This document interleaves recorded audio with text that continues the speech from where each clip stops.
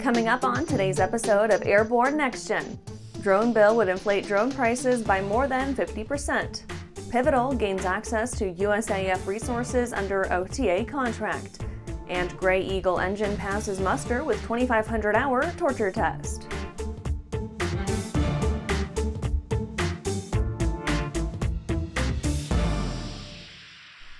And I'm your host, Holland Lee.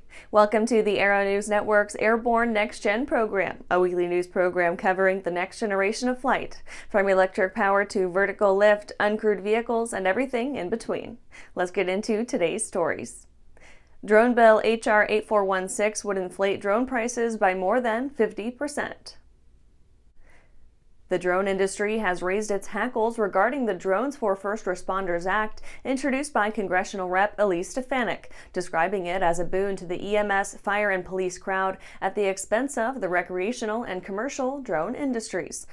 Vic Moss of the droning company said, quote, "While on the surface, this bill makes a lot of sense, and I believe the industry is on board with what the Congresswoman is trying to do for first responders, in addition to farmers and ranchers, as well as those who work with critical infrastructure. That's where our support ends," end quote.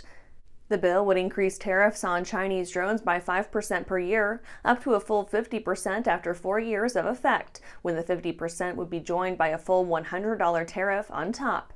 After January 1, 2030, the bill would ban drones from import to the USA if they contain a host of hardware manufactured in China. The sugarcoating on this poison pill for the little guy's drone market is that the greatly expanded tariffs would be used to set up a fund to issue grants to first responders. Of the fund, 60% would be granted to first responders, which could be realistically understood to, in all cynical likelihood, ramp up surveillance capacity for law enforcement. After the break, Starship set to launch Thursday. For over 30 years, the massive Sport Plane Resource Guide has provided expert, credible information, evaluations, and critical analysis of all that the sport aviation world has to offer. The all-new digital Sport Plane Resource Guide is coming with extensive multimedia features that are constantly updated, an even more comprehensive online guide to all things sport aviation. Available soon. www.sportplane.com.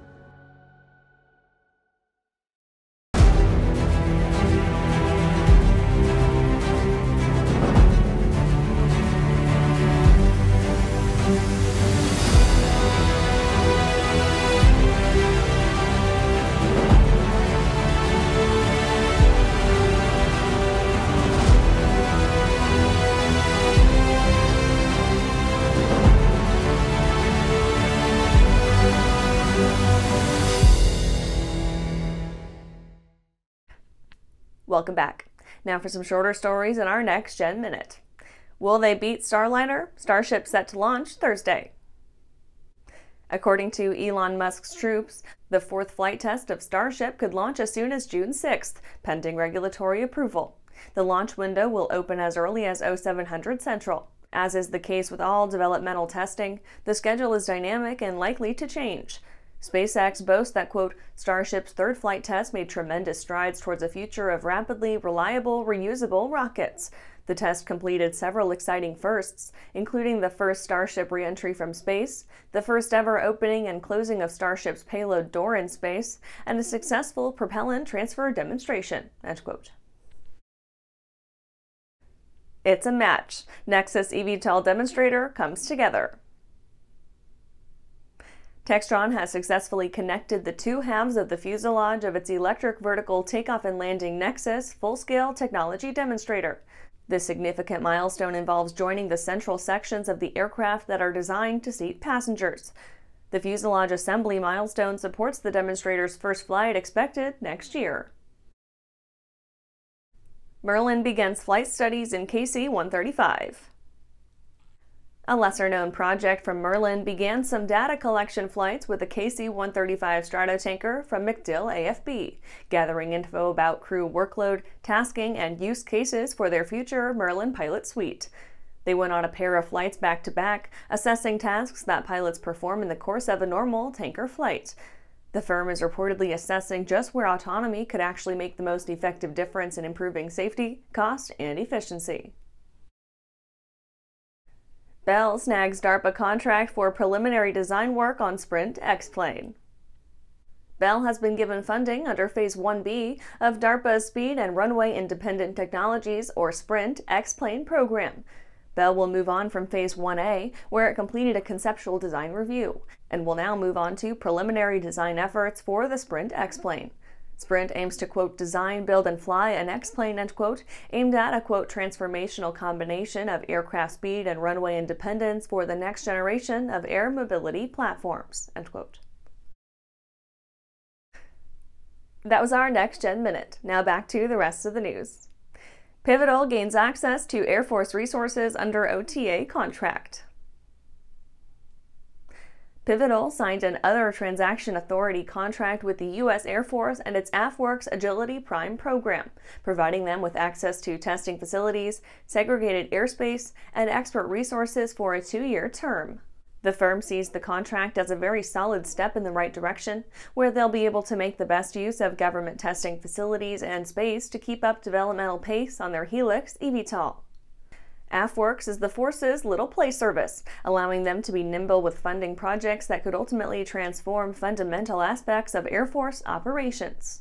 The difference, at least compared to so many contracts under a similar vein for DARPA, lay in the fact that AFWERX tends to invest in projects closer to release, where developers have real-world prototypes ready to go. Lieutenant Colonel John Teckel, AFWERX Agility Prime Branch Chief, said, quote, providing expertise, logistical support, and essential government test resources exemplifies Agility Prime's goal to collaborate with industry partners to support the advancement of the commercial eVTOL sector, which could provide new mission-relevant capabilities to our warfighters, end quote. After these messages, Gray Eagle engine passes muster with 2,500-hour torture test. Backcountry flying to us is our playground. For us, it's how we access the things we like to do. It's just our lifestyle. We exclusively use the Hartzell Voyager prop, and it's proved to be just a great combination for what we do. What it's doing, it's helping us all have better performing airplanes. Man, it feels a lot better clearing trees by 50 feet versus 20 feet. I don't ever see myself not flying.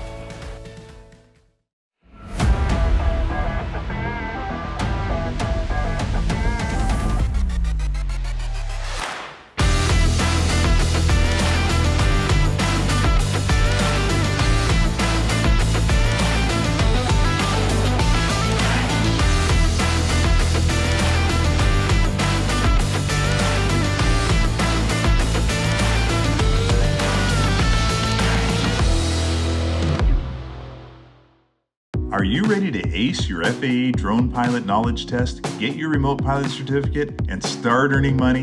Well, flying a drone is a great tool that can open up new business opportunities for anyone. Realtor, insurance adjuster, videographer, or commercial weekend drone warrior, you need to fly legally. Whether you're pursuing your initial Part 107 remote pilot certificate or you need a renewal, King Schools has a course just for you. So start learning today at kingschools.com. Welcome back. Gray Eagle engine passes muster with 2,500-hour torture test. General Atomics Aeronautical Systems, in many ways America's flagship combat UAV manufacturer, has finished up durability testing on a new 200-horsepower engine. The firm calls it the Heavy Fuel Engine 2.0, designed to provide 2,500 hours between overhauls and chug along for long flights with nary a complaint. The final durability test put their test unit through a ringer of 1,250 full-power takeoffs and climbs, along with 200 hours of cruise with a fallback generator set up to simulate a worst-case loading condition. At the end of it all, General Atomics gave it the nod, setting it up for the Army's upcoming multi-domain ops UAS. Now it only needs one more 150-hour test, and it can get the Army's final approval before moving down the production pipeline. The new power plant beats the older HFE by a rousing 20 horsepower, intended to be the beating heart of the Gray Eagle 25M. The HFE 2.0 project began in 2016, when General Atomics wanted to improve on the Thielert Centurion included on older Gray Eagles, while bringing a little more of its manufacture under American purview. And that's our show for today. You can catch episodes of Airborne on YouTube, Roku, or Fire TV. Just search for Aero-News or Airborne, and don't forget to follow us on social media. Thanks for watching.